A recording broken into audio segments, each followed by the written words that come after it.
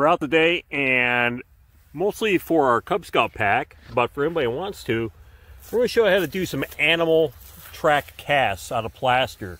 It's a cool leave no trace way to kind of bring nature home with you.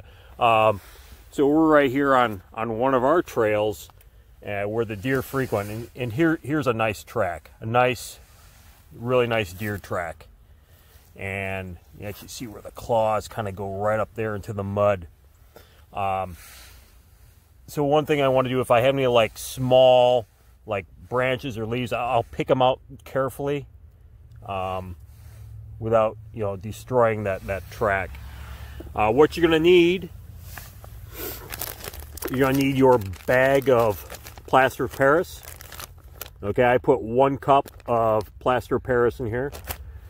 And we're going to need a little strip of cardboard, a paper clip, and we're going to need a half a cup of water because it's a 2-to-1 ratio. So 1 cup of plaster of Paris to a half a cup of water. I have a plastic bag to kind of keep everything together. All right. And now we're going to go ahead and seal up that bag very carefully. All right, about the consistency of pancake batter. Now again, you don't have to carry, if you're out in hiking, you don't have to carry a measuring cup with you, because you'll notice that your water bottles have measurements right on them. But I just find it's easier for this just to bring along a measuring cup, just so you have the perfect thing. Again, to mix that, I like to mix it for about 2 minutes. Make sure you go to the lumps out. Henry's mixing, I'm actually going to make a form around the track. And the way I do it, I take my piece of cardboard, you can use a piece of plastic. And all this does is just kind of keeps everything together a little bit nicer, I think. Right now the ground is really frozen, which is good. And I'm just going to paper clip this. We're going to do our best to kind of... So we've got our mixture down to about, looks kind of like pancake batter. And we're just going to pour. I like to kind of pour next to the track, slowly.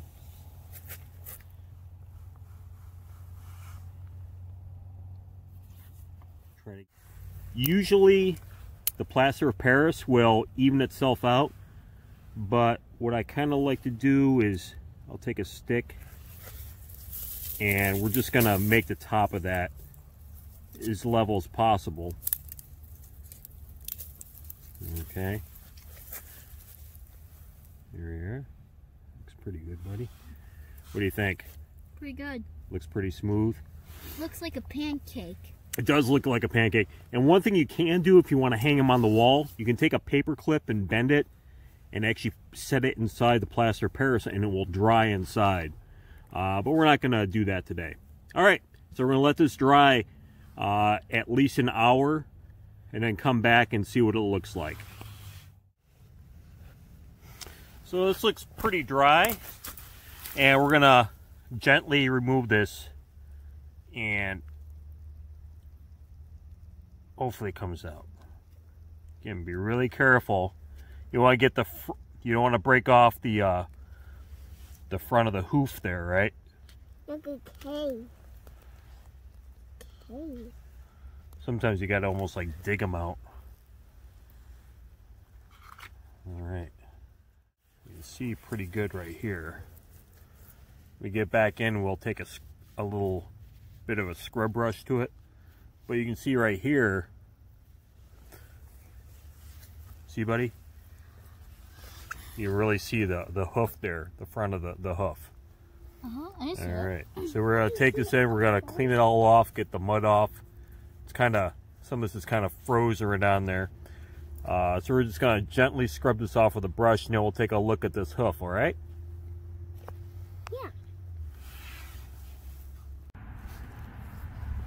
So I got the we got the track brushed off pretty well. Just using a broom, a little bit of a whisk broom, just to kind of get some of this mud off. It's still pretty frozen. So some of that mud is frozen on there. Once it heats up, we should be able to get the rest of that dirt will flake right off.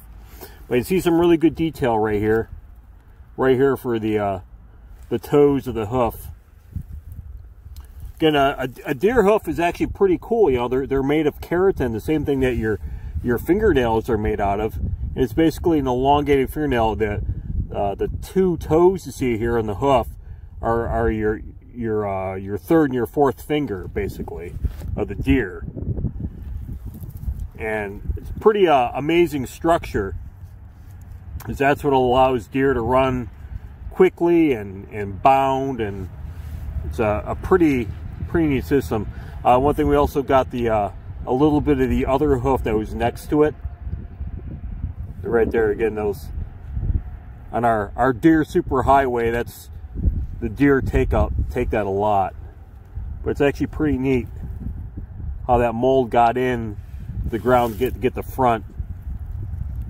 You can kind of see how pointed those are, and that's, you know, deer can use these not just for running, but they can use them for defense as well. It's one of their defense mechanisms. So a pretty cool thing to do. Try it at different times of year to see how your molds work.